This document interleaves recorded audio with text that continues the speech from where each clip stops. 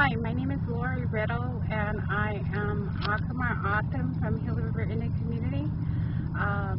I am co-founder of GRACE, Gila River Alliance for a Clean Environment, and also part of the Gila River Against Loop 202 group. I'm here today giving our perspective on some of the issues that we're dealing with on environmental impacts and cultural impacts with protecting South Mountain. And to my left, here lies South Mountain, and the community of Awatuki is to the east end of it, to the right, and Gila River lies in between. And to my right, you'll see parts of Estrella Mountain, and it's not a very good vantage point, but if you were to take away some of these trees, you would see they meet, but they lie almost parallel to one another. And what we're trying to make the community aware of is that with 188 emissions coming out of the 8-lane freeway, it's going to be a definite health impact on the humans, the plants, and the animals.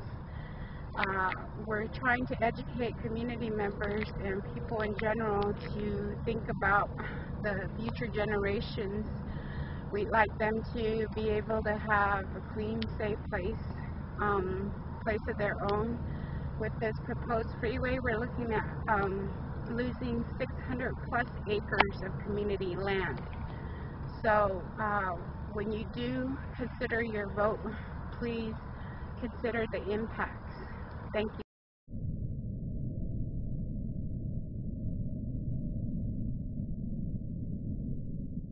Received yesterday at 7:42 p.m. I say no to Loop 202 because of the danger it poses to the unique ecology of South Mountain and its destruction of indigenous communities. Ma'am.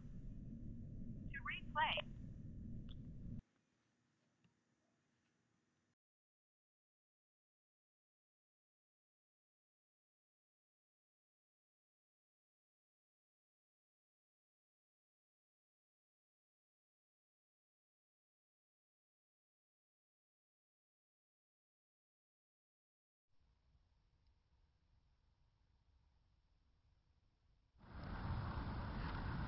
And ADOT has also stated that there are 3 proposed routes for the Loop 202 extension.